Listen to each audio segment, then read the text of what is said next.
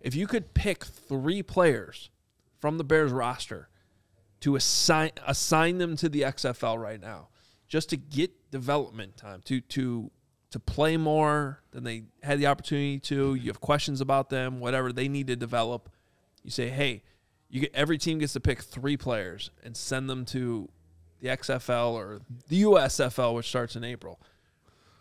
Who would those players be? So, Nick, let's start with you. You want all 3 of them right now? Just give us one. Okay. We'll go one by one. Yeah, first guy I have is Treston Ebner. Obviously was a rookie last season, and when he got into some of the games, he only played 85 offensive snaps. It looked like it was a little too much for him.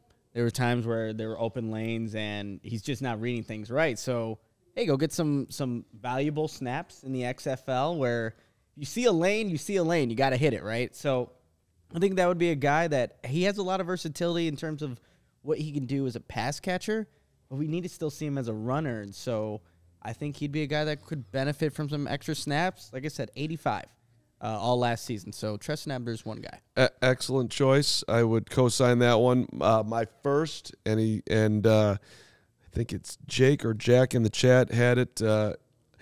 Velus Jones, Jake Gold, what's up? I'm with you. That's my first pick. Let's get some route running going on here. Let's get some punt returns going on here. I almost feel like Velus would be a guy that'd be like, yeah, I'd love to do it. Like he wasn't on the field at all to your original premise. So I think Velus could use the practice, and Velus could use the instruction, and I'm not going to say he could use the confidence because he definitely believes himself. But if this was actually a thing, I think Velus would be a great candidate. Yeah, I think that like the balance that you would have to find here as a general manager is, right, you're playing the risk and reward. So you're picking players that need the playing time, but not to like be too blunt about it, but you always got to think worst case scenario too. What happens if they suffer an injury that prevents them from playing the following fall? Can you live without that player? And that's kind of the question you got to be asking with any of these guys. So in Velas's case, it's unfortunate for Velus, but the answer is yes, we could live without him, and we need to get him better. Well, I liked how he finished the season. I actually think he had some bright moments there in the last few weeks. He did. And it's like, okay, now can you take that and go dominate a league that you should probably be one of the best players in? And considering that, mid-season we were having a conversation about Velus Jones, wondering if he would even make the team next year. Yeah. So I think on the risk-reward side, I agree. I mean, I'm okay with both of the picks that you guys have, because I'm not sure either one of them are. I mean, at this point, I would say Velus Jones is on the Bears. Yeah. This coming season, but I think the Bears are going to add there. I think they're going to draft. I think they're going to sign, and I think the playing time could still be limited unless he takes a huge step forward. And so a league like the XFL could definitely help him. The Bears want Velus to be on this roster. They're hoping that he's going to be on this roster. It would suck if he's not, but he's got something to prove here come training camp. There's no doubt. There's a reason why he was the only wide receiver drafted by Ryan Poles in his first draft. So gotta make, he's got to obviously prove himself. But I think, like Adam was saying, he had a nice stretch at the end of last season. All right, mine. Real quick, Steve B says that the reason we were off the rails to start the show is because Carman happened. It's messed up, Stevie. It might be Stevie Stevie B. B. Steve B. I hate to say it though. I think we might have to check the tape. I think it was actually whoever asked the question about the socks. I think we were on track with the XFL, and then the Sox super chat came up, and that's what sent us on a tangent about everything that happened last night. I don't know. We'll have to go back and check the tape. I'm never going to blame our super chatters. I know. I mean, it's easy to blame Carm. Yeah, let's just do usually his fault, but I have to say, in this case, I don't think it was. If I hadn't done the sock thing last night, then this wouldn't be a sock conversation today. So if you want to drag it all the way back to its source, yeah, that makes sense. You can blame it on me. It's fine. All right, all right, because your response could have been, "Hey, go check out last night's show." Yeah, we don't talk about last night's show on today's show. Well, that would be a stupid take, though. So hit the like button if you like the sock story. Like button for the sock story. Let's get up to 80 on the socks. All right. My first guy is somebody who I already feel like is on the last straw already. So, like, in terms of risk and reward, whatever. Alex Leatherwood. right? Like the Raiders said goodbye. He came to the Bears. It didn't go well. There's obviously some stuff. It's not just getting. Was it Josh Sweat that blew by him or whatever that was? I think It was that game when he was playing right tackle. The bottom line is got to get better on the field. Clearly, whatever's off the field that he needs to get more trust from coaches. Go play in the XFL. Get Yes, better. he should be volunteering. Raise your hand. Put me I'm in, not coach. kidding. Let me show you what I can do here. I don't think that's What position, Adam? Because obviously he's been left repping tackle. it right. I mean, Yeah, he's see, been everywhere. but here's the thing. I don't know if the Bears agree with me on it or not, but I said when they made the signing that he should be a guard. yeah. That it's just not working at tackle, and they put him out there at tackle. It didn't go well again. So I would go see if he could dominate at guard, and then That makes sense. see how it goes. Yeah, see if you can get some interior guys. My second guy. Wait, hold on. Are we going snake Oh draft? yeah, we'll do Which way are we snake? doing? We're gonna go right Doesn't back matter. to you, Mark. Do it. No. You go ahead, Nick. Okay. Second guy. We don't have overlapping guys anyway, but second guy I have on my list is Chase Allen, the tight end out of Iowa State. Guy that only played 2 offensive snaps. He was signed to a 2023 reserve/future contract. And again, there's nobody outside of Cole Kmet right now. Might as well see what you have there. He did some really good things at Iowa State. And I think he would benefit from playing in this league, getting more snaps. And he was on special teams a little bit, but you just need to see what you have there. They obviously signed him to a future contract for a reason. Why not see if Chase Allen can be something? Doesn't excite me, but I'm down with Chase Allen getting some XFL. No, but I mean, in reality, if this were a real thing that was happening, it would be a lot of like the practice squad guys that didn't play Right. this year. Get my guy Harrison Hand out there. But since it's not a reality, I'm going to pick somebody who did get to the quarterback and looked amazing when he threw down Trey Lance.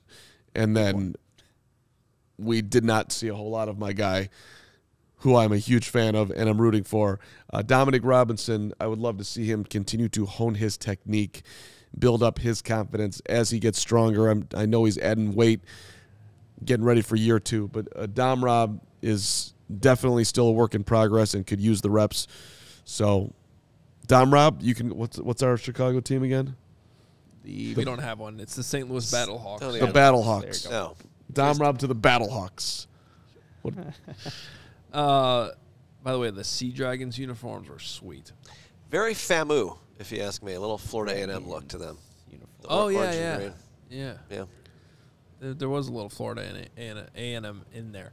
I was going to do Dom Rob, too. I think it's a good one. I think it's a guy who still doesn't have a lot of reps as a defensive end. They're asking him to do a lot now.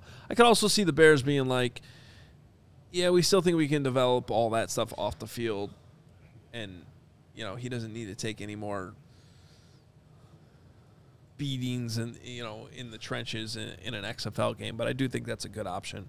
My next guy is someone who was drafted last year, similar spot, didn't play really at all, and want to see what he can do. But he was obviously they think enough of him that they kept him on the 53-man roster, and that's Ja'Tyre Carter. Again, it's just sort of a situation where, we didn't see him. When's the playing time coming? How are the Bears going to know? Are they really going to base it off of 3 preseason games, in the fall? So, to me, that's an obvious choice of get him reps, get tape that you can evaluate him and get a better idea. So that I would go with him. Rookie class, yeah. See what you have in them, especially the guys that didn't play. Another guy that I have is Elijah Hicks, another rookie from last season. 86 total snaps. He went in when Eddie Jackson went down against the New York Jets. I think this is a guy that, in this league, too, you need DBs. You need a bunch of DBs because of all the, the 11 personnel you're going to see from all these teams. And he was a guy that was a corner at California, and then he went to Cal, and then he transitioned to safety. So he has athletic traits, but maybe just some snaps against, obviously, in the XFL could help him out there. He played a bunch on special teams, 213 snaps. Let's see what Elijah Hicks can do. Another one that makes perfect sense. I'm going to channel my tennis into this one. When you're veteran in tennis and somehow you lose your motivation, you got to get it back. You got to go play challengers to move back up the ranks. Andre Agassi famously did this, played challengers, then ended up getting back to the top of the tennis world again. This is a little punitive, but when you miss 5 extra points, you need to go work on your game. And Cairo Santos, you were great kicking field goals last year, 21 of 23. And you are 31 years old, but you can't be missing 5 extra points. So, Cairo, again, we're not worried about anybody getting hurt. You're a kicker. This should be just lovely for you. Cairo to the Battlehawks for some extra work. Let's go. So, should I tell him? Does someone in the comments want to tell him? I don't know if anyone's going to know. Not sure how many people. Mark is confused. It's a different case. Can we take that comment there at the bottom from Jepper? Oh, You mean Jet Rocks? Oh, come on, Yes. XFL. You no kicking? no field goals? No nothing? There's field goals. There's no extra points. Close enough. There's no kicking extra points. He was good at That's field goals. fine. He was good at Field goals. I don't care.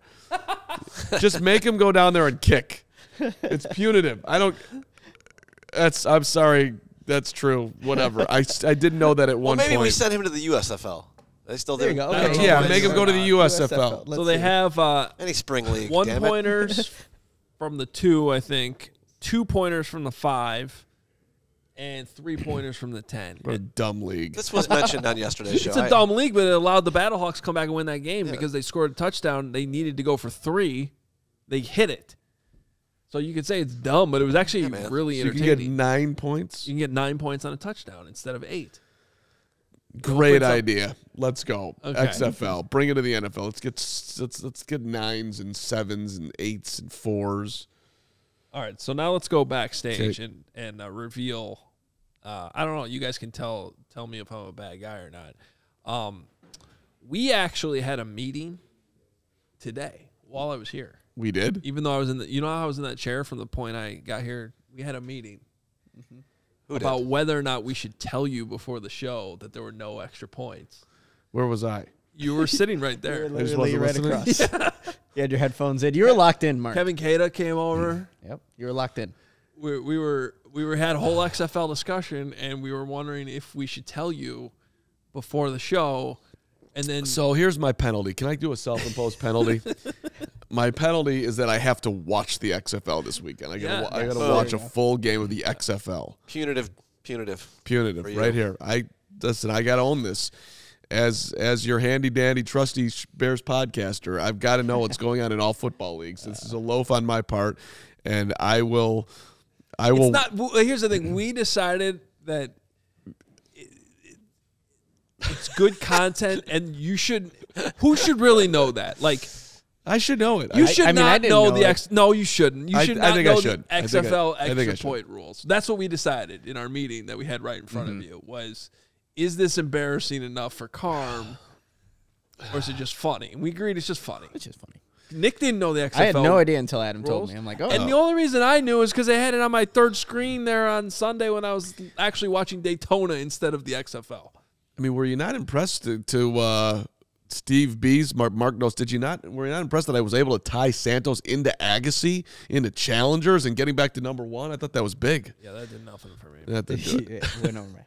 I'm glad you guys didn't. I'm glad you played it this way because it just underlines to our diehard, and by the way, become a diehard, allchgo.com. Get your 20% off your merch. Come join us at our takeovers. Hang out in our happy hours. Bulls one coming up. Blackhawks one. Support us, period. We really, really, really appreciate it. It's awesome for us to get to know you. But I think one of the things about the show that I hope people like is that the show is real.